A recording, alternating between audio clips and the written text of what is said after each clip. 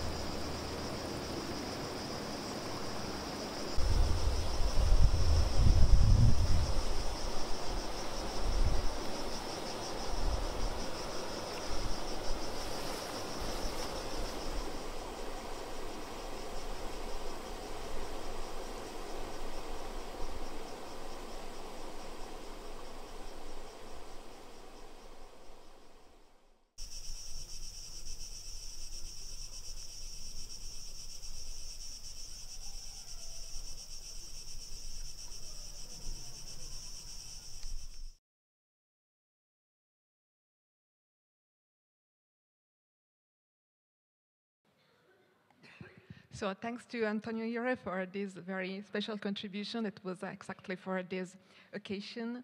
And it's the perfect, I think, opening for our ongoing dialogue. And we will start to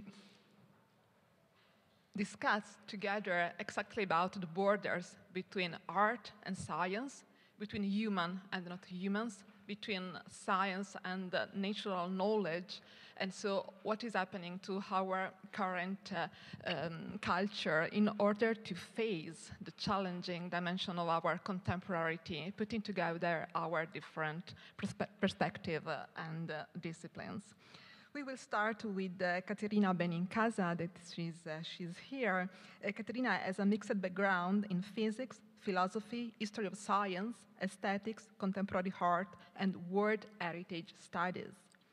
Currently curator at European Commission's Joint Research Center Sci-Art project, her competence and interest lie at the crossroads of science, art, heritage, driven by the need to communicate the beauty of research and curiosity. Her activity focuses on transdisciplinary art-science collaborations, arts and heritage, with art as a mode of research and inquiry.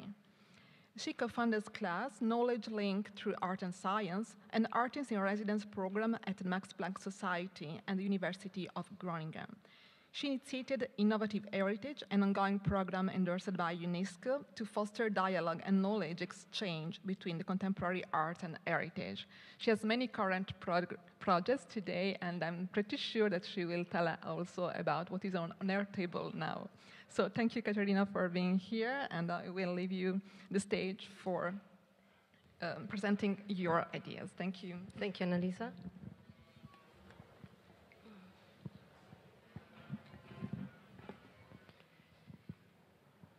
Hello, everybody.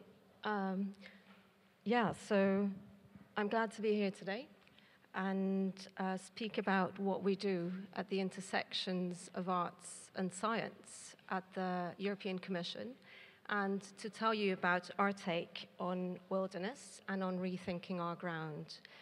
So there's something intrinsically special about art and science. In fact, there's a growing number of institutions, of universities, of NGOs and companies around the world that bring in artists in their laboratories, in their facilities, in their spaces, in their research avenues. And there's also, in fact, an increasing amount of programs that bring in scientists in the spaces of the artists. At the end of 2020, the president of the European Commission, Ursula von der Leyen, promoted this entanglement of the arts in all aspects of society, insisting that the creative practices be part of the fabric of our social dynamics. And she did this by promoting what she called the new European Bauhaus. So finally, we're seeing interest at the very high political level to integrate the stuff that artists do at the very core of our activities, be this the construction of infrastructure, the development of new materials, in governance, and so on. Why? Because the arts, artistic inquiry, and practices are key to triggering a systemic shift, as Annalisa was saying earlier, and address today's wicked problems, which are, in fact, complex problems. Or better, artistic practices are so needed in our day-to-day life for us to make sense of the world, to give meaning and value, to bring cohesion and resilience, in addition to research and innovation. But let me tell you a little bit about where I come from. It might explain how we see art as an ingredient to rethink our common collective ground, and how needed it is to open up our specialized ways of knowing, specifically I'm talking about the sciences, to the thick and intricate complexities of existence, of beingness. The European Commission has a scientific research center, and this research center is called the JRC, or the Joint Research Center, and it develops independent scientific research in support of EU policies. It is a vast, bustling setup of sciences and researchers, apparatus and laboratories, spaces and stories. Topics range from artificial intelligence to soil research, ocean and marine research resources, to smart grids, space safety, food security, migration, data governance, climate change, COVID, name it, it's there. In this landscape of cutting-edge international research, there exists a tiny, teeny, eeny-weeny project, which is the Art&Science program of the JRC, and that's where I am. What we do at Art&Science is to create resonances between disciplines, of course, art and science, but we also bring in policy making, and that makes it extremely fun. What we do is to bring in artists to work alongside our researchers. They visit, explore, search, inquire, be wild. We ask them to be free in what most piques their curiosity. And what these artists end up doing, mostly, is inquire further and deep into the inner workings of the science machine. A machine, as I said before, that informs and supports legislations at the EU level. A lot of emphasis in art and science is placed upon the process, the collaboration, the process of contamination of languages, of modes of being and relating, and the changes that happen in us throughout this contamination. But there's a lot of magic also arising from the production of the final piece. It does not always happen that an artwork results from the collaborations, but when it does, we tend to produce it and exhibit it. I here brought some examples.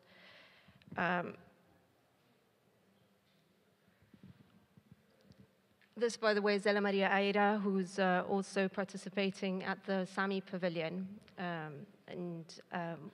The title of the 360 degrees film screen is called Aran 360.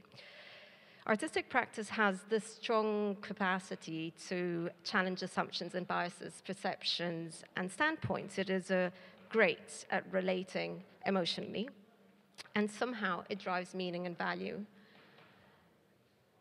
And a renewed dialogue. Importantly for us at the JRC, it makes us reflect on our science in a societal context.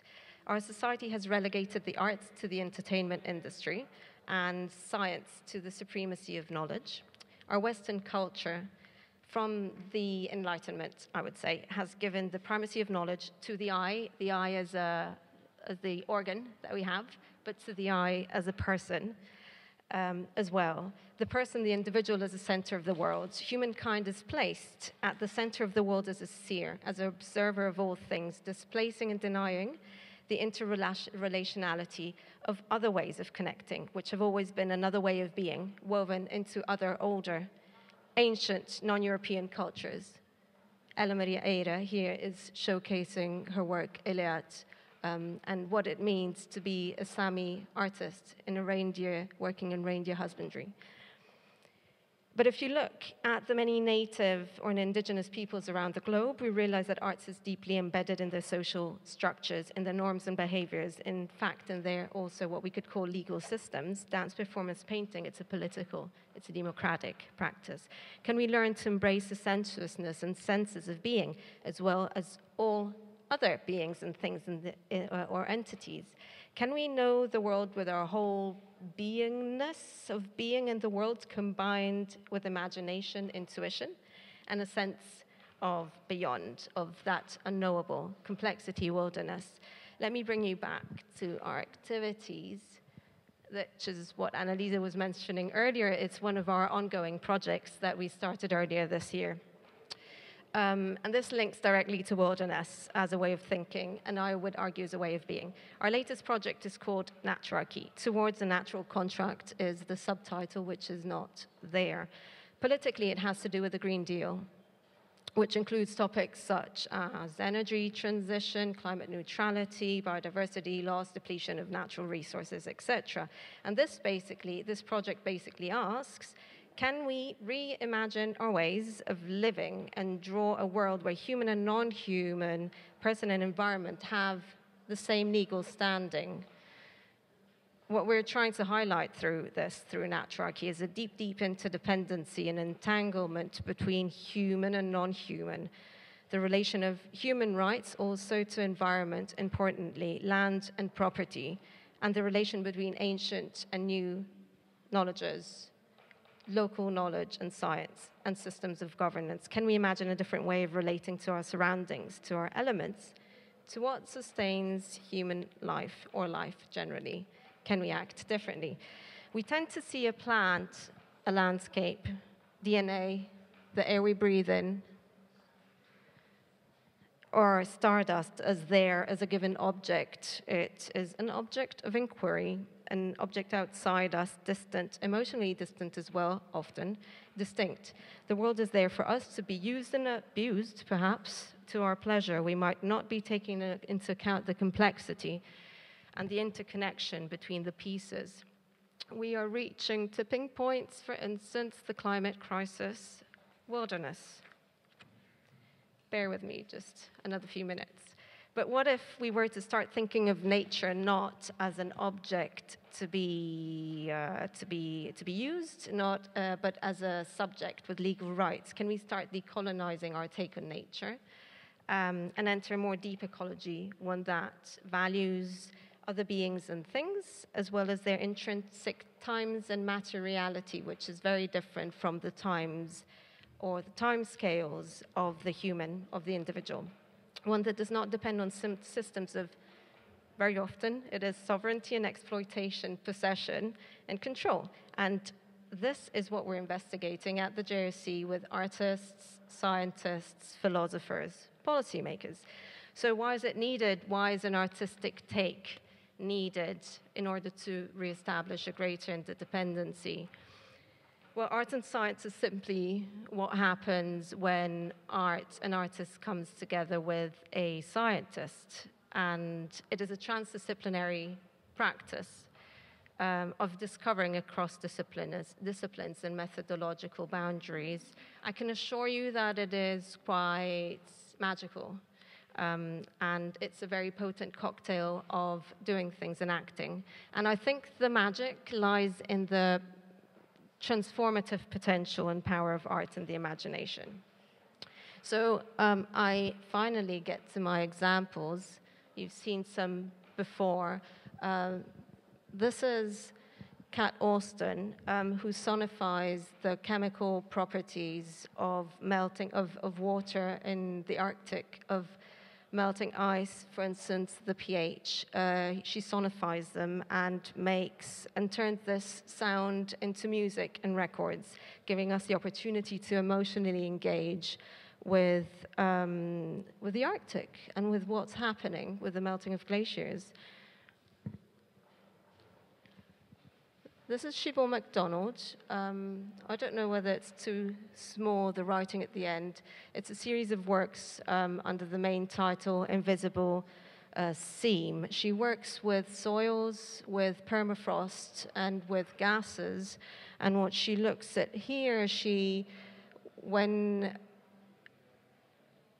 the permafrost melts, there's a release of gases. These gases can be poisonous for some species and beneficial for others.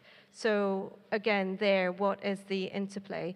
In this, on the bottom right, she takes ancient ice cores and paints on top with methane that is collected from the boglands. And these ancient ice cores melt. Lisa Autogena and Joshua Portway here in weather prediction by numerical process. They work with community. What is the power of many, many people coming together? It comes to basically big data. They work with cultural value and memory value and shows how potent that is to change systems. Robertina Sibjanic, this is an audiovisual poetic reflection on what it is to live together. She takes sounds from underneath the water and mixes them from sounds from on top of the water from the Lubyanica River and brings together different communities, not only of animals and other species, but also of humans living along this river.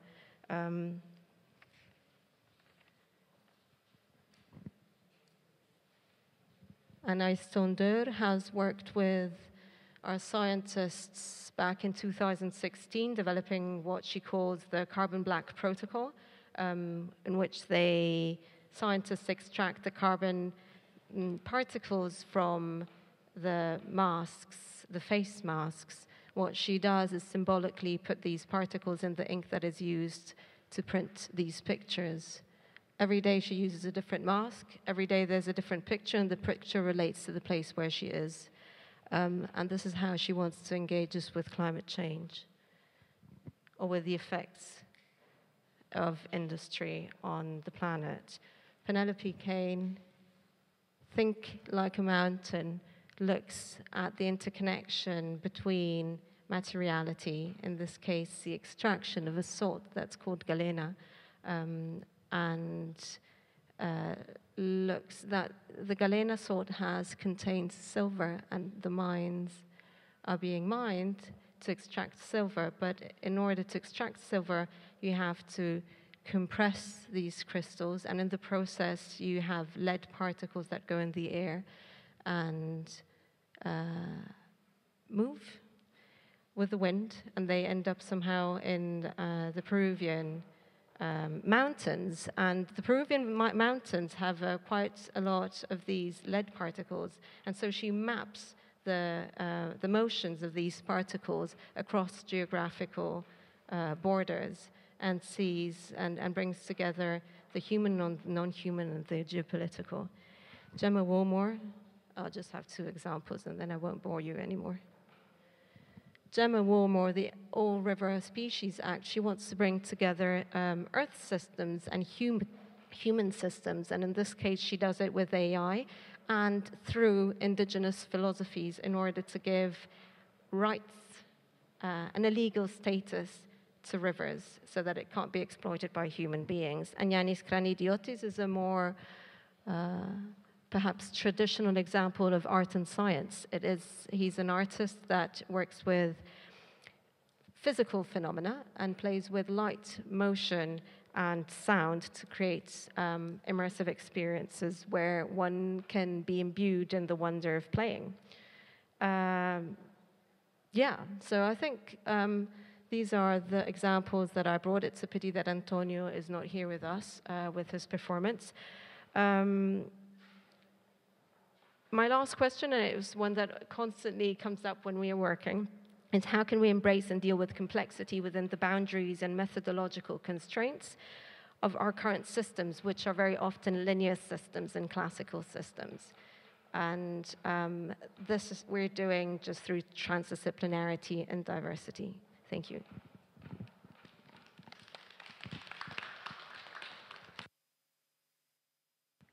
Thank you so much, Caterina. It was very inspiring, and I'm very impressed from your point of view. Also because you are inviting us to rethink our relation with nature, going outside of the idea of, ecological services that sometimes are the way we are used to read the New Green Deal. But it's really more and more than this, and your sensitiveness, your way to deal with emotion in not, a trivial way, but in so rooted way. I think it's so crucial today to restart a new dialogue with nature, going outside functionalism, determinism, that are the way that ecology sometimes is right. So really, thank you for that. I think that at the end of our presentation, we'll have to dialogue, but really, I appreciate a lot your work. Thank you so much. And I think it's my turn, so it's a bit weird for me to introduce myself because Antonio is not here, so I'm doing the housekeeper also in this way. So I will tell you something about me. I am an architect and I am a landscape architect. And so I will deal with this topic of the relation between culture and nurture. And so our relation with wilderness from the point of view of design, because my field is just architecture and especially landscape architecture.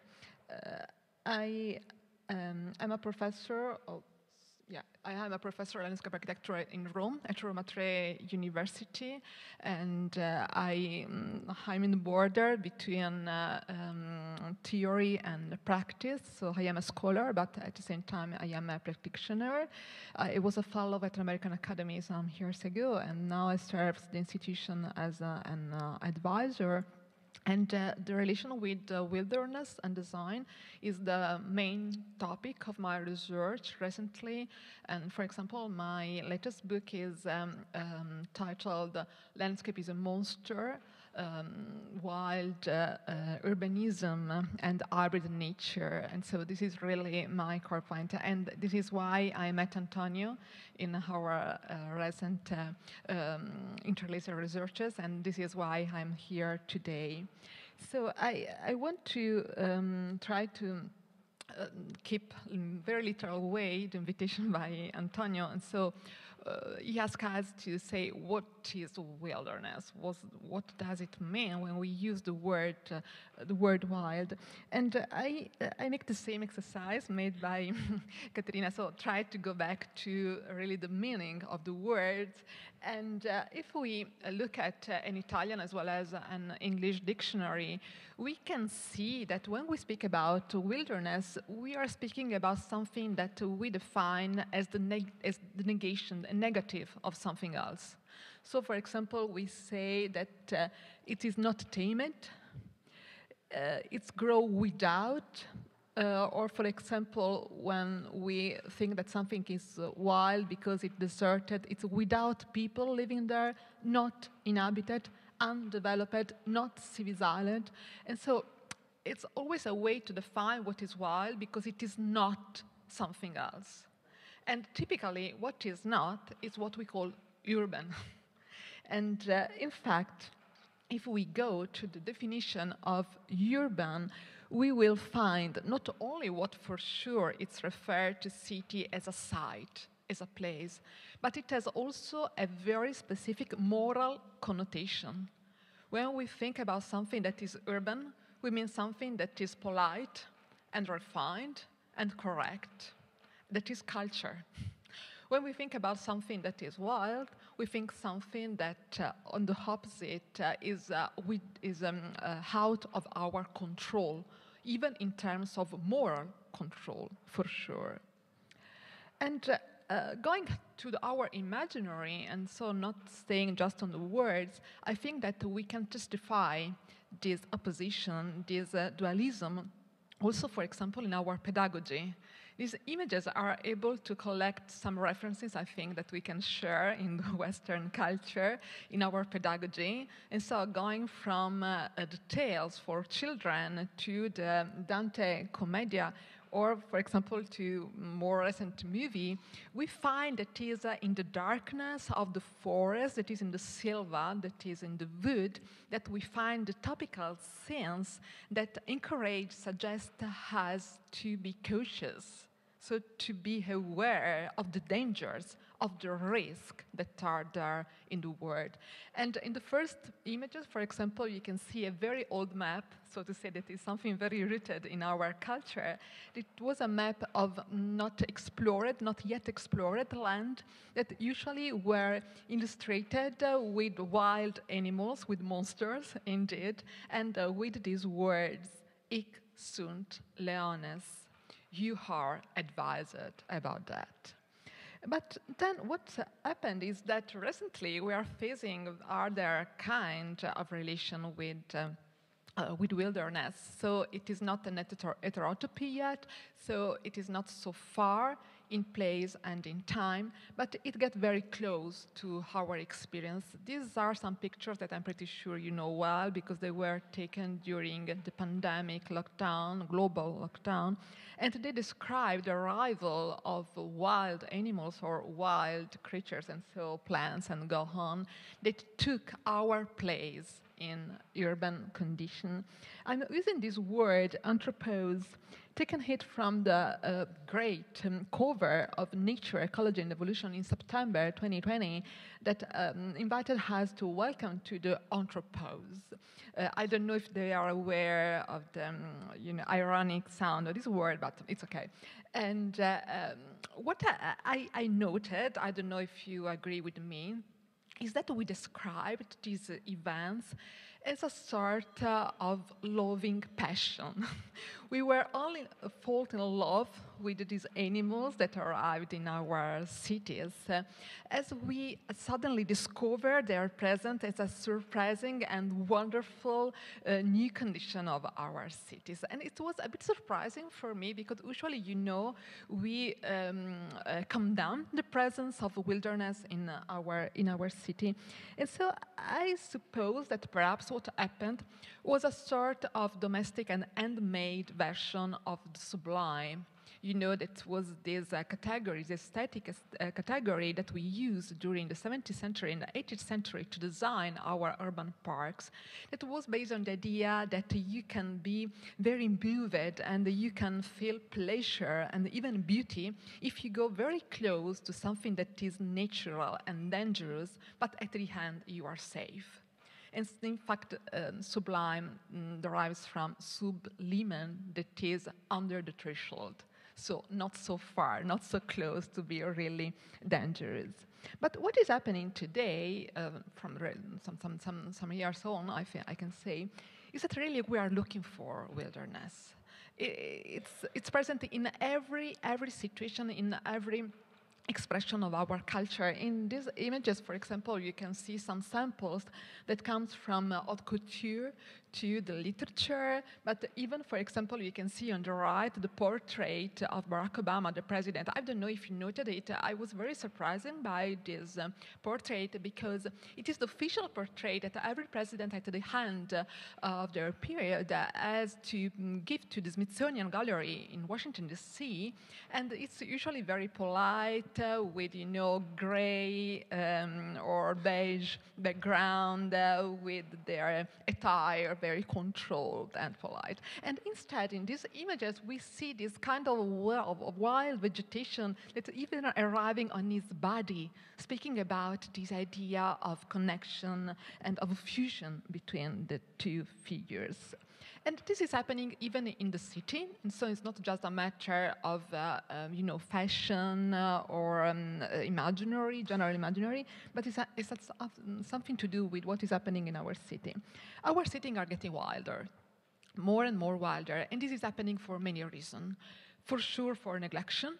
And it is due to the many crises, for sure, pandemic crisis, economic crisis, social crisis, even war and climate crisis that are happening to our cities. This is the case of Detroit, but we can think about many other cities. But it also happens for desire, because we are looking for this kind of situation. In a certain way, I'm very critical about this, because it sometimes be a sort of religion to put nature into the city. For example, these images are speaking us about what is happening in Paris, because in France, the use of pesticide and chemical products is banned all over all the public spaces.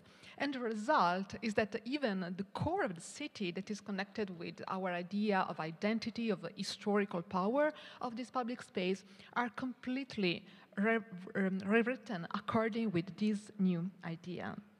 But, for example, even we desire wilderness because it is able to express a certain idea of transgression, of freedom, in cities that are everywhere under control.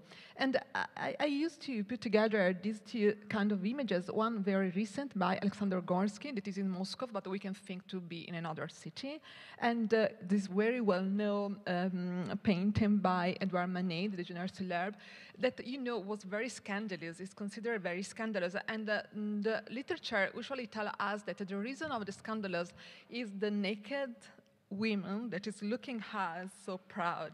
But come on, really, can we think that in the erotic Paris of the end of the 19th century, someone could be scandalized by this kind of situation? The scandal is in the men, I think, that were so well dressed with a very elegant attire, intelligentsia people or artist people that were discussing about this sort of the world, not in the boulevard, not in the bistro, not in the theater, but in the wood, so in a wild situation. And what is happening is that today cities are getting wild, even for a desire of seduction. If you think about the main transformation of one of the most important cities in the world, they are linked inextricably to a sort of a wild attire. Even because nature is consensual, you know. Nobody will say that it or she doesn't agree in having more nature into the city. And so it's even easy to have consensus about real estate operation using nature again. And so this is the result. The result is that cities are getting more and more wild, and that the wilderness is no more in the periphery, but is getting in the core of the city, speaking about coexistence between wilderness and urbanity. What does it mean to get wild? Again, word. I love this word. It is a French word, really. That is the French word marronnage. I kept the meaning in French because it's super easy, I think, to be understood. It is a sort of evasion. It is the act of people or animals who escape from their masters and get freedom. And when they get freedom, they go into new conditions, into new territories, into new sites. So I like the idea of marronnage because it is not a coming back to nature, so in a sort of even, conservatory approach, but it's really the meeting with something new, something that you really don't know yet. It's a project, it's a creation of something new. And also I like this word because it's an action known. So it's not a state, but it's a sort of stadium. So it's getting wild, not being wild. And so it makes me impossible to say, what does it mean to be wild? Because it is a process. It's something that is happening, this sort of gradient.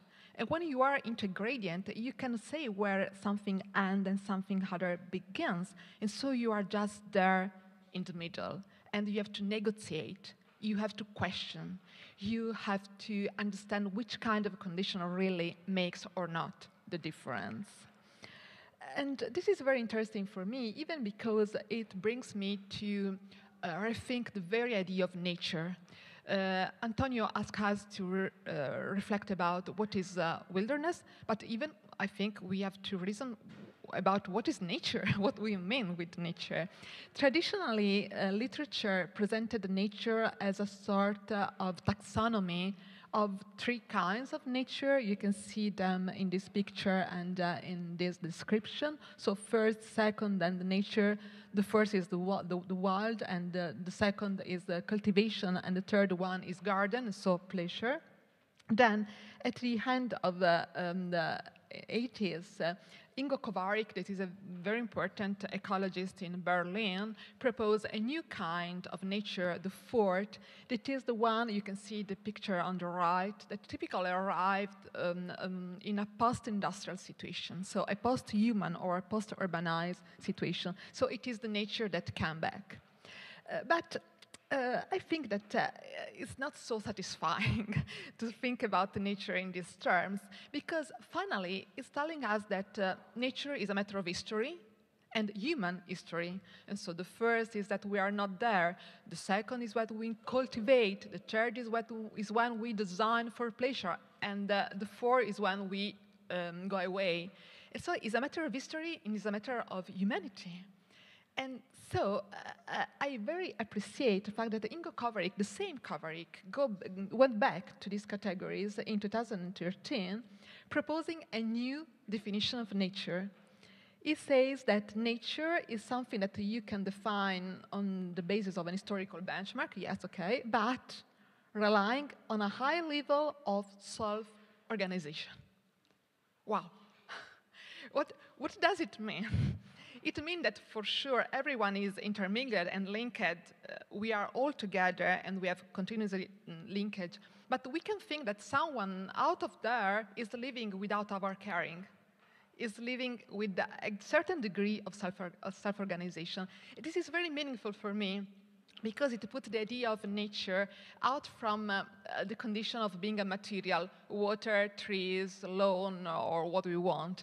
It's not a place, typically not urban, and it's not a time, typically pre-human or post-human, but it is a behavior. Nature is an ethos, is a way of behaving. And even if we took this kind of definition, we can think that other kind of creatures can think about we as human, as nature, because we are able to self-organize in comparison with a community of poplars or of fishes that are out there. And so I think that finally this is absolutely great. And I want just to show you some samples to say how this kind of this idea of nature as a subject, the idea of nature as agent, can enter into design. So how to design with self-organization and unpredictability. The first sample is absolutely tiny and very simple, and is in a garden made by Teresa Galizard, that is a landscape architect from Spain, but based in Zurich. And in her garden of Senan, she just made a dig, collecting the soil in a pile close there. So 1 meter wide, 1 meter deep, no more than this. And then she took the time to wait and to just see what happened. And this is what happened. You know, with the season, with the time, things happened, and the snow. And at the end in this image, you can even no more recognize what is there. But then, in May, some puppies arrived. And they arrived precisely because everyone knows that puppy loves incoherent soil. And so she created the condition for agency. She welcomed unpredictability because she has not the control on what will happen, but she creates the condition for something to arrive. The same kind of situation we have here. You can see a completely different situation. We are in a very infrastructured landscape in Munich, and in this case, the author is Günther Vogt. And this is the park of the stadium of Bayern Monaco. And in this case, he was asked to remake a sort of natural prairie according to the context where the stadium was. And so he collected the herbs that were growing around. But then the problem is that okay, I have the ingredients, but which is the recipe?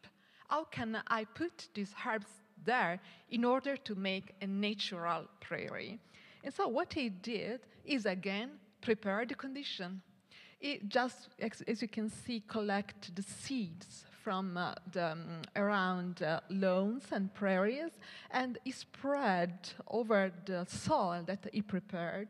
And so at the end, the herbs decided by themselves where to go, if going alone, if making station, if making groups.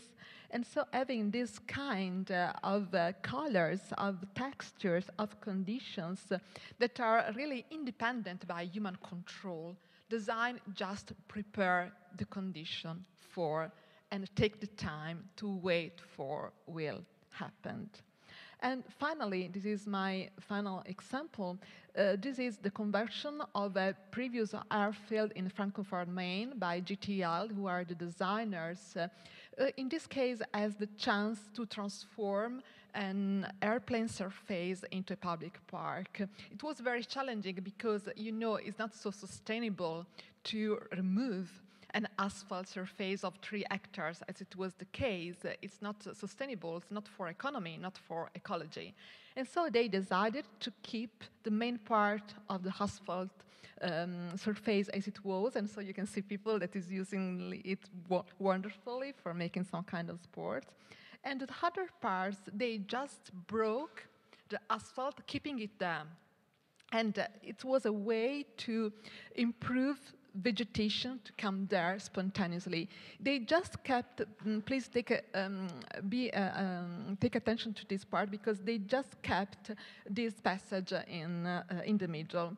What I want to underline is that there is no fatalism in this approach, because they perfectly know how the relation between soil, water, and vegetation will work.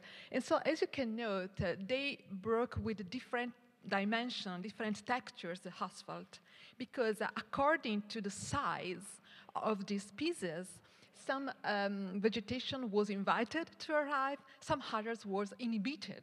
And so it was a way to very consciously prepare the condition for something to happen. And then, finally, this was what happened in 2019, so after about 15 years, after the implementation of the site.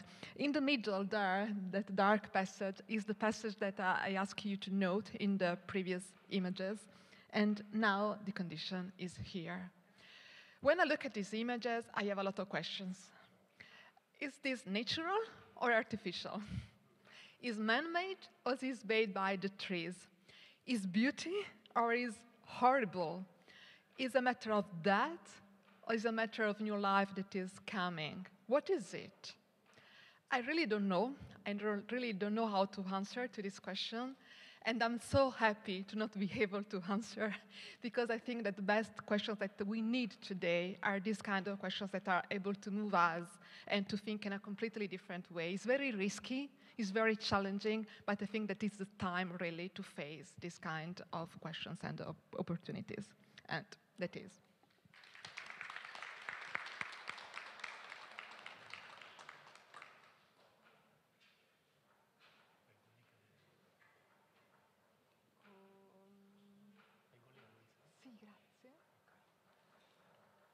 So I'm changing my hat, and so now I'm again the presenter, and I will introduce you the next presenter that is here with us. It is so I'm.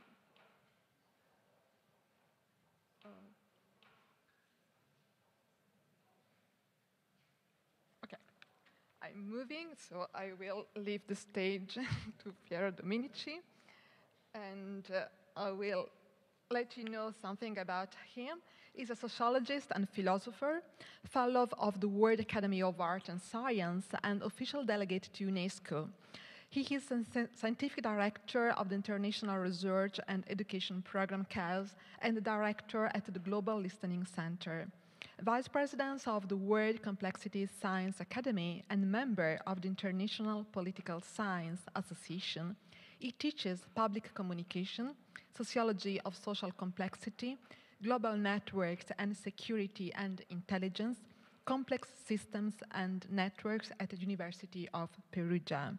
He has participated as a speaker for national and international conferences, writes and collaborates with scientific journals, and today he is here invited by Antonio just to speak us about complex systems. That is his main topic. So thank you, Piero, for being here. Thank you so much to my colleague and to the whole organizer for this invitation that deal with the particular fundamental question of topics, not only for the academics and the scientific researcher, because we are dealing with a particular age of obsolescence of every knowledge and skills, with an age with a deeply anthropological transformation and paradigm shift that consists in the substantial overturn of the complex interaction between biological evolution and cultural evolution. In my opinion, the same idea that complexity can be managed is a contradiction in terms, because it's based on the gigantic confusion between the complex system and complicated system.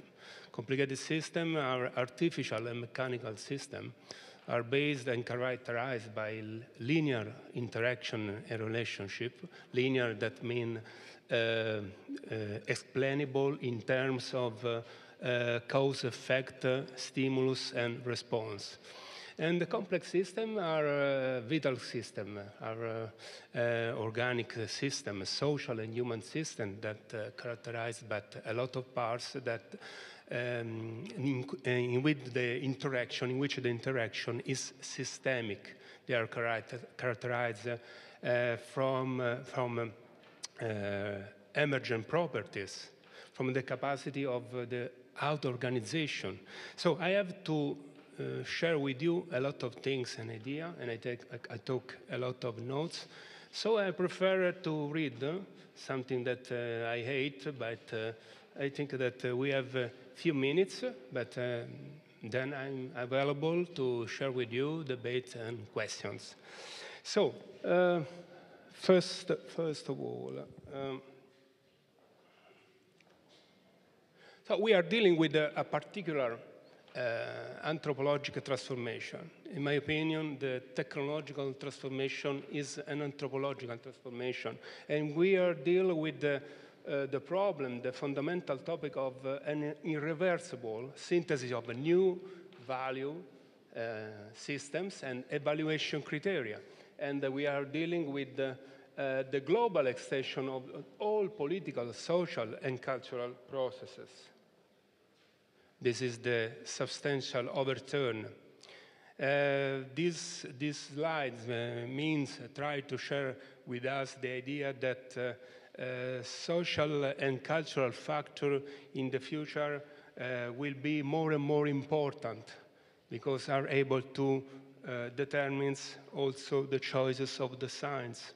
And we are in a particular age that we have to discuss the traditional idea, concept, and paradigm of science.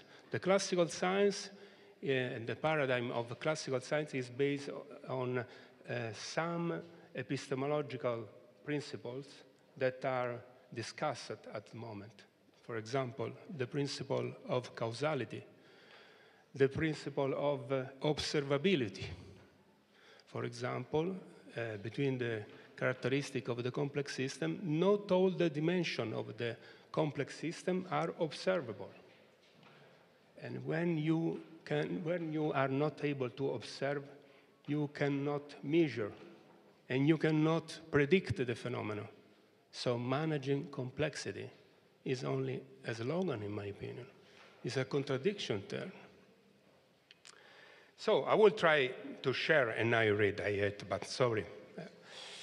To share with you some key points that hold together, I try this, the fundamental issues and topics we are debating today. First of all, some premises. Most of the systemic problems we face, including the pandemic, are based on the gigantic confusion, as I told you.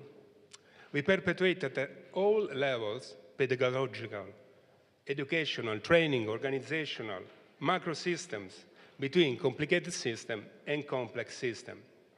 A confusion that leads us to rigidly separate disciplinary fields and approaches that, on the contrary, should be integrated. An example, in Italy, but not only in Italy, at the level of the public discourse, every academics, every scientific researcher is for the multi-transdisciplinary approach, is for systemic vision, is for the contamination of knowledge and skills. In reality, these are obstaculated. For example, when we publish something on a scientific journal with a high impact factor, but these scientific publications are outside of our scientific sector, this publication, international project, are not evaluable for the Ministry of Education and for our career. This is a problem. This is the problem. And the challenge of complexity, or hyper-complexity, are educational and training challenge. We are continuing to educate and train our students, our researchers, our scholars, inside a monodisciplinary approach, inside the idea that we can continue to keep separate something that is deeply interconnected. Another point interesting also for the perspective of Antonio. The comparison with plants and wilderness is particularly interesting. For many years, I've been talking about the urgency of rethinking our organization and social systems as organisms, that mean complex systems, and not as mechanisms. We are dealing in the same condition with parts that are in interaction, that are interconnected. But there are some substantial difference. Complicated and complex system. In the complicated system, it's a problem, also an epistemological problem, a problem of system thinking. In a complicated system, you can divide, you can separate. When the system doesn't work, you can separate the part. And isolated the part, you can try to solve the problems. This is also a metaphor of analytical thinking, the Cartesian tradition thinking. Okay? The problem is that now, at the moment, we are dealing with the problem that for the solution that is always temporary and provisional, we have to try the connection between the parts of the system. And I think that should be also the fundamental objective and goal of education. Educating to see and make connection.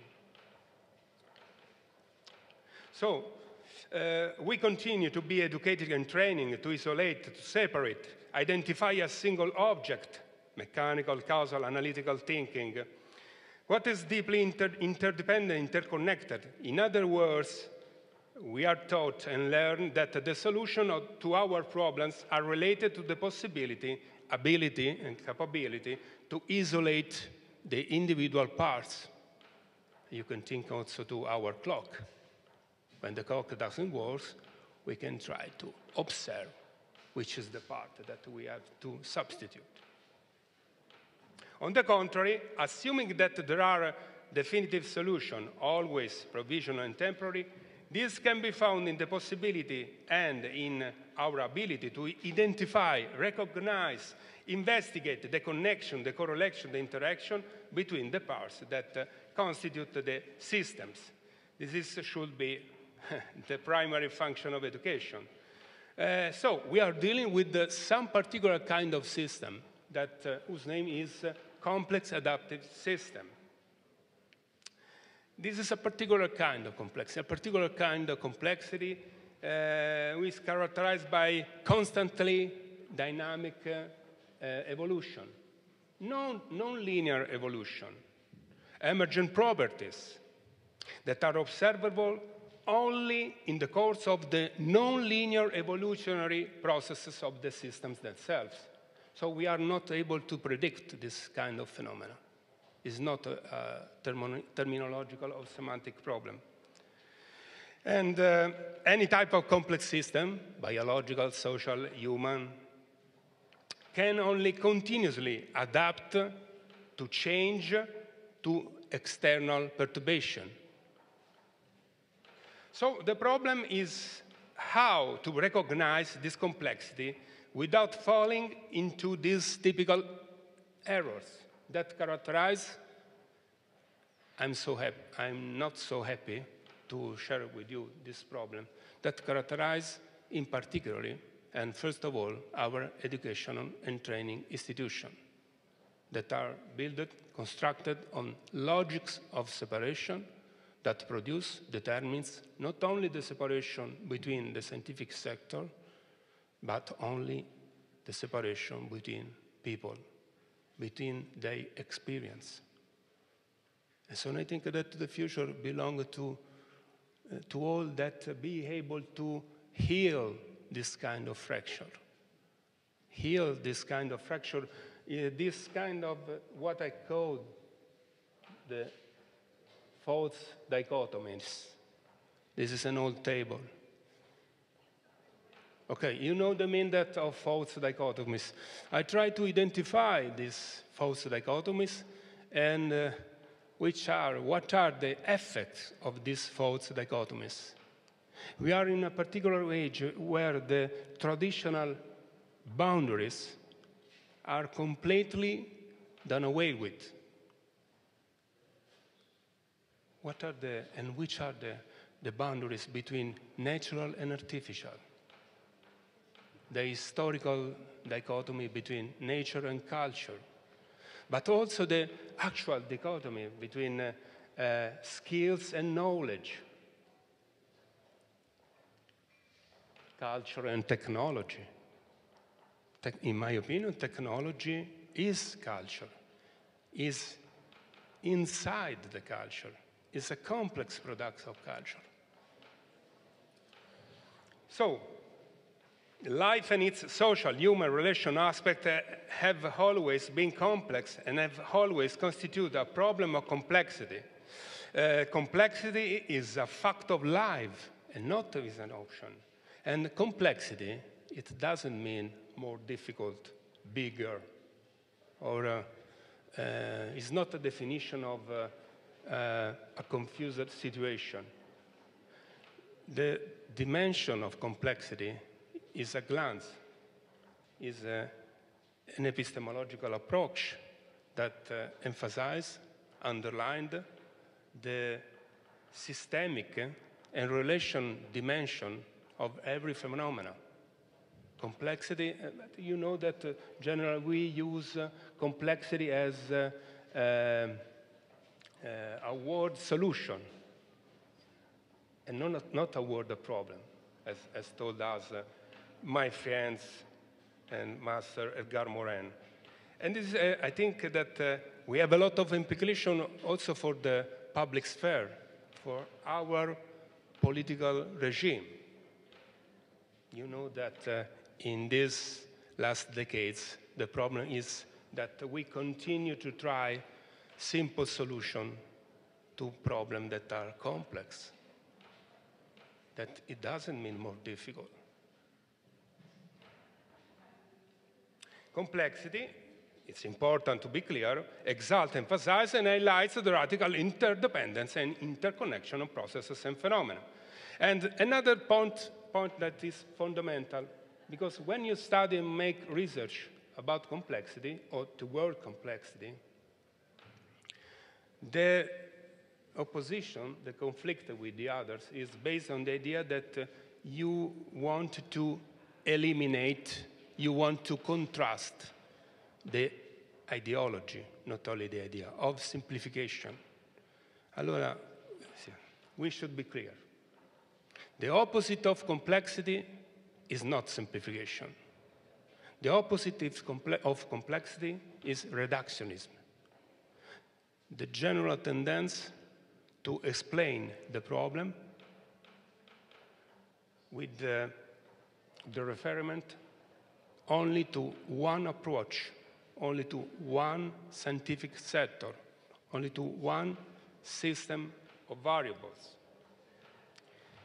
So we are realizing that the world and the reality are complex. It doesn't mean more difficult or bigger or confused and undefined. In other words, that all the parts, the processes that constitute them are interdependent and interconnected. We are realizing that everything is held together by systemic relationship. But as I told you, we are continuing to keep separate because human beings have a lot of fragilities, of vulnerabilities, because we, as human beings, are incomplete. We are in a condition, you can think to Herbert, the Nobel Prize in Economics, Herbert Alexander Simon. We are in a general condition, existential condition of limited rationality. And about this, I would like to show you a slide that synthesizes something that I have called the great illusion of this hyper-technological and hyper-connected civilization. The same illusion that pushes us to think that in this particular age, that is an age of uncertainty or complexity, we need only technicians. We need only hyper-specialism, hyper-specialized profiles. And we construct our educational and training institution on the false principles of usualness, of knowledge and skills. Fundamental, as I told you, that be aware that the opposite of complexity is not simplification, but reductionism. At the same time, be aware that simplification is an important value, but it's not an absolute value. There are something, dimension of social praxis that can be simplified. Other, no. Education, communication. Communication is in this age was reduced to connection. The reductionism of education produced the idea that we need for this hyper-technological era and age only digital education, only digital literacy.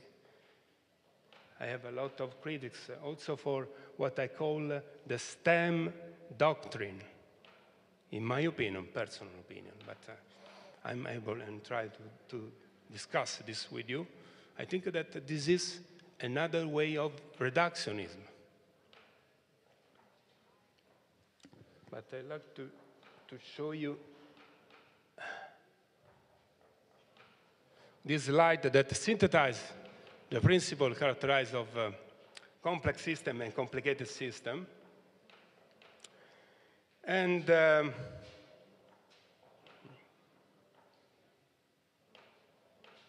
yes, about the great illusion. Okay, so we need to rethinking radically education. I think, as I told you, that the challenge of complexity, of complex system, are educational and training challenge.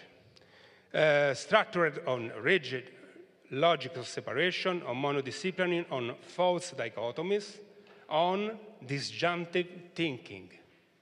The Cartesian approach is important, is fundamental, but it is a disjunctive thinking. We are continuing to educate ourselves and the other to the idea that we can manage the complexity, manage the complex system, separate and isolating the parts. So we must to recover. I have to finish. I have to end. Yes. We have to must recover the complex dimension of educational complexity. We need to construct, to build a culture of error.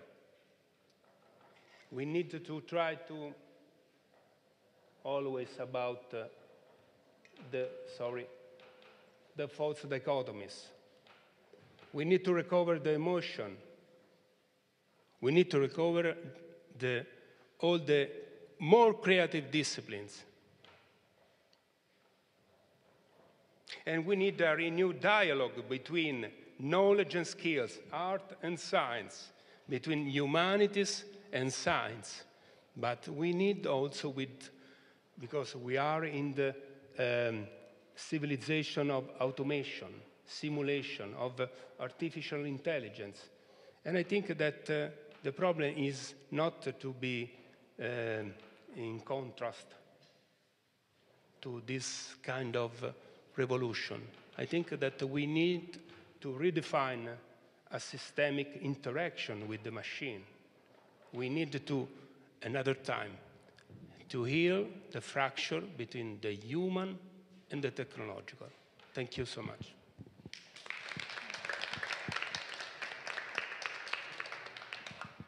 Thank you, absolutely. Piero, it was crucial to have your speech as the final one among us, because it was so important to clarify the categories that we use. I think that we are all there, and I think that in what Caterina showed us before, and also in some of the samples that I displayed before, there are many, many things that resound in your presentation. I'm very admired from the clarity of your presentation, and I think that this kind of view are so clear, the way that we usually use to divide the word into fighting categories is a very important starting point to try to find new words. Because at the end I was thinking we need something that is in the middle, because we have really, I don't know if you agree, we missed the word to say, because we speak about imagination versus rationality, but where do they meet? How can we call the meeting between technology and culture, between theory and practice? And so perhaps it's a very important exercise, these of words, to try to make new crises or something like that, that can help us to express a new word. I want just to go on and close our presentation with one that Antonio Irre prepared, and there are two interviews, they are 10 minutes, with two professors about the relation in particular with plants, and I'm trying, sorry, to open it, and yes, it is. And so two professors from two different universities, one from Uppsala, that is Velimir Ninkovic, and the other from the University of Padua, that will speak about plant communication and behavior. I am Velimir Ninkovic, has been working with plant communication last 20 years. Very keen in understanding of the processes in plant society and whether these processes may have broader ecological implication. I am a scientist working in cognitive neuroscience and plant cognition that has done his research in different laboratories around the world, in Australia, in France, in the UK, and the United States. Nowadays, I am at the University of Padua within the Department of General Psychology, where I teach the first course worldwide on plant cognition. Since many years, I study motor control in different populations, including neurological patients such as Parkinson's disease, by using bioengineering techniques. In the last few years, I am applying a similar approach to the study of plants movement, a shift that determined a profound change in the way I thought movements are planned and controlled. You are surprised all the time when you're working with the plants, because you believe that plants, as many of us believe, that the silent organism that only born by propagation organisms that starting to life of the plants, and they die. They are more or less doing nothing. Look really closely, you can see the plants are able to do many, many nice things. What surprised me a lot, that plants has ability to discover and detect the signals from the neighboring plants and respond accordingly to to grow strategy of their neighboring plants. With other words, they can very easily to adapt to their competitors or probably to their friends.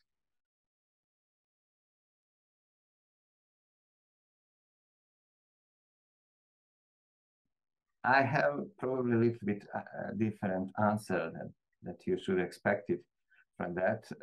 My first contact was directly with the plants. Actually, my brother, who is 7 years older than I, studied medicine science. And he was all time, I was a small kid, looking what he is actually doing, and all time thinking that human being has possibility to express and explain symptoms of certain diseases, etc., and then making that according to that information you can make diagnosis and give probably proper treatment. But then I asked myself actually the question how we can help the plants, because the plants cannot give us almost any descriptions of their problems, and they are stressed, they are exposed to disease, they are exposed, etc. So, and how we are able to help them to survive. And that was my first question. And then I decided, okay, instead to be medicine doctor, I decided to be plant doctor. Okay, I have two episodes. The first, more than an encounter, was a collision. As a little boy, I received a pedal car as a gift, and driven by an uncontrollable, unstoppable excitement, I started to pedal so fast that I lost control of the steering wheel and I clashed badly against a huge tree. Since then, I realized how plants can be solidly anchored to the ground and strong. The second was a smell-driven encounter, the basil plants that were always present in our kitchen. I remember vividly to be driven towards them by their smell and the sense of admiration for those beautiful leaves emitting such a pleasant smell. Since then, basil plants are family to me.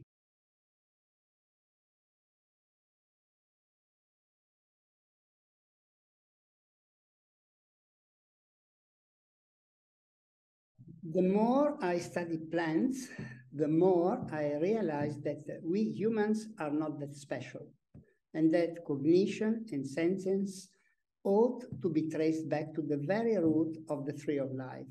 Recent empirical discoveries strongly suggest that the behavioral repertoire of plants contains much more than hardwired reflexes.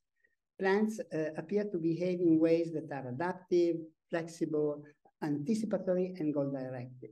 Taking this into account, I argue that plant behavior is in many ways analogous to animal behavior, meaning that plants are suitable candidates to be described as cognitive agents in a non-metaphorical way, even without a brain. And this aspect has the potential to change dramatically our conception of central nervous system. On a daily basis, I'm thinking about that. And all time, I'm astonished because the plants is not centralized organism as animals, insects, human beings. They make decisions probably locally, even on cell level. So how they are doing and how to organize all the cells, all the tissues, all parts of the plants, it's very interesting. And for me, I haven't found any, in my research, any organism that can be responsible in the plants for that. Is there shown previously some literature that, of course, there are some organisms that responsible, for instance, for catching the reflected light from neighboring plants, that's true. But in the case of the volatiles, which I'm studying mostly, we couldn't find any specific organisms. Where these organisms can be located, that is also a question. Darwin is all time talking that the brain of the plants are roots. And whether actually they true, I don't know. But plants as are usually, not all of them, can live in two different environments, below and above ground. And they can utilize this environment very interesting level. And that is probably also giving the idea where this brain should be storage if they're existing. Then how this is first part. The second part, if they are doing these decisions on making decisions on cell level, there should be specific organelle in the plant, in cells that making the decision, storage that decision, and making that. Still, we don't know, actually. Unfortunately, there are a lot of speculation that we are working now, hypotheses, testing. Fortunately, none of them that I have until now is working, and I couldn't discover that. So this is something mystery still for me. Okay, thank you very much. You're welcome.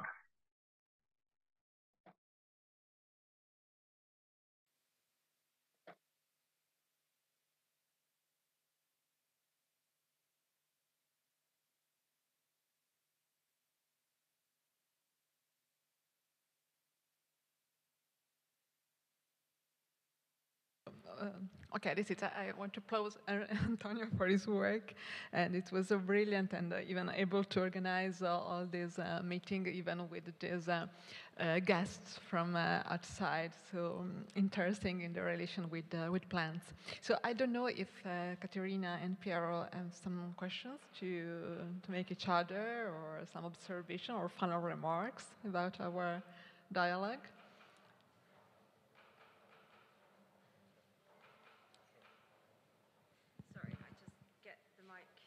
Sure.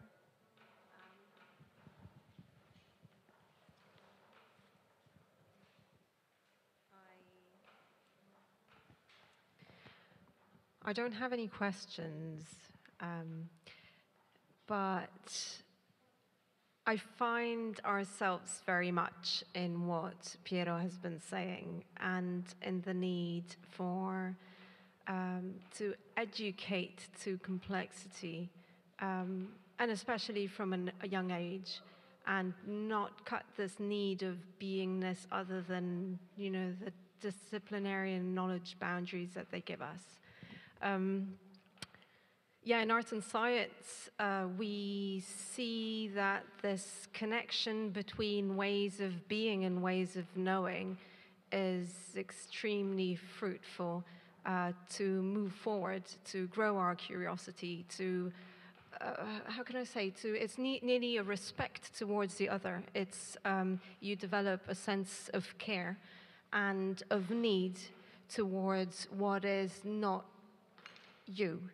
And I find that this is extremely important to understand our place in the universe and how we are connected with nature self-organizing itself, ourselves, but also technology. We can perhaps, leading to what you were saying, technology is self-generating. It is nature. So can we accommodate and welcome this in our being? And I guess it is really hard for us at our age to get there. Why not, you know, start from when we are young, and allow people to freely, wildly search their own ways. You were talking about governance, yes, there as well.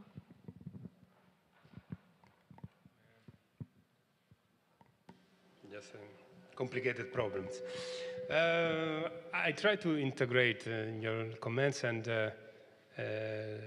let me tell you that I found a lot of affinities, not only epistemological, methodological, but also about sensibilities and emotions that I think that are a fundamental part of our role of teacher, educators, and researcher, that are continuing to think, to define as technicians as you can think to Hannah Arendt, to mere executors of educational processes.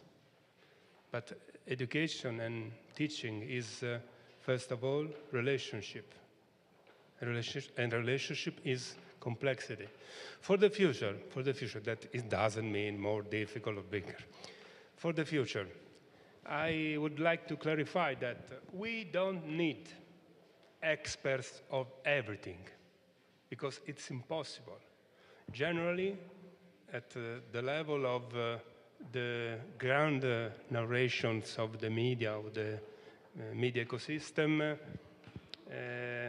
we assist to the distinction between the hyper-specialized profile and the experts of everything, and not a false dichotomies. I think that for the future, we need a concept that I proposed at the end of 19. We need hybrid figures. I'd like to clarify that we need the scientific sector. The problem, the fundamental problem, the strategic problem is that we construct and define social and cultural and power condition, logic of separation or logic of power, that make impossible the dialogue, the contamination between the scientific sector.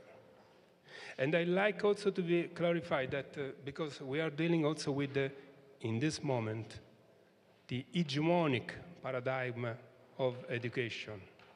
That is the idea that the hybridization and the contamination between skills and knowledge can be realized from the software education, the robotic education, the digital literacy. I think that we can try the condition of this fundamental contamination, because also in the last emergency of pandemic, we assisted, we saw that the logic of separation make us a lot of problem. Deterministic and reductionistic approach could be lethal for us. I think that the contamination and hybridization between skills and knowledge could be and should be realized. Try to prepare our scholars, our students, our sons, first of all at the level of epistemology, methodology, the level of logic, the level of thinking. I think that in these last decades, underestimate the role or the importance of thinking. And we think also that we can delegate the thinking to the machine, because we think that it's more important the action, the praxis, the fact, the evidence, the quantitative data. And so we lose the qualitative dimension of complexity. We lose the qualitative dimension of human beings and social systems. You can remember the principle of observability. Thank you so much. It's very inspiring, and I want to thank you, and above all, thank Antonio Irre, that was the master of this dialogue, and he put us together. And so I'm very, very sad that he's not here, and I'm absolutely sure that he will be happy to hear from us, and will be so close to our position as well. Yeah, I think that we can agree together that it's the time to be into the problem, as Anna always stated. It's not just to try to solve it, but to work perhaps with approximation, and so to try to nurture the culture of error, of to be wrong, because to be wrong is the right way to find new strategies and new tools and new categories for the future, because otherwise we will just repeat what we already know, and there is no future if we just continue to do what we already did before. And so this is a great challenge to be in the problem, to be in the conflict, to be in the horror, but I think that it's really a so great chance that we cannot lose it. So really, thank you all, thanks to the Uzbekistan Pavilion who host us for all the support. And so go on each on its fields with these researchers. So thank you all.